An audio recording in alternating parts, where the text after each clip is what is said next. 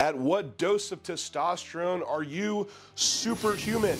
A study by Bhasin et al. In 2001 explored this with a dose-response study of testosterone. And in this study, the 150 milligram group to the 300 milligram group went from a physiological level, then to a super-physiological level, with the average testosterone being 1400 nanogram per deciliter. This 300 milligram group also led them to a 6 kilogram increase in lean mass over 20 weeks and a 1 kilogram decrease in fat mass. Now in this study, we don't have something between 150 and 300, but it's not without good rationale that likely something within that range could still be super physiological or more than the natural level for most of these individuals in the study, as the 150 milligram dose serum level coordinated to what they were naturally.